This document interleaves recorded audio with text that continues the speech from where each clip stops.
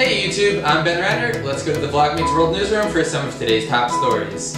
Now our top story for the hour, a woman from Virginia was found smuggling her baby pet marmoset into the courtroom inside her bra. Turns out the wild mammal was only 7 weeks old and she decided to dress it up in a pink and white dress. The crazy lady claimed that because the marmoset was a baby, it needed her constant attention. Quite frankly, I think this lady is the one who needs the constant attention. Charlie Sheen. Answering the age-old question of, what is Twitter for? A homeless man and his daughter have been reunited thanks to Twitter after 11 years of being apart. The daughter said that she didn't know how to feel after seeing her dad for the first time in 11 years, although I can imagine that she was thinking, why couldn't it be this guy? That's all for today. I'm Ben Ratner. Thank you for watching VlogMeetsWorld.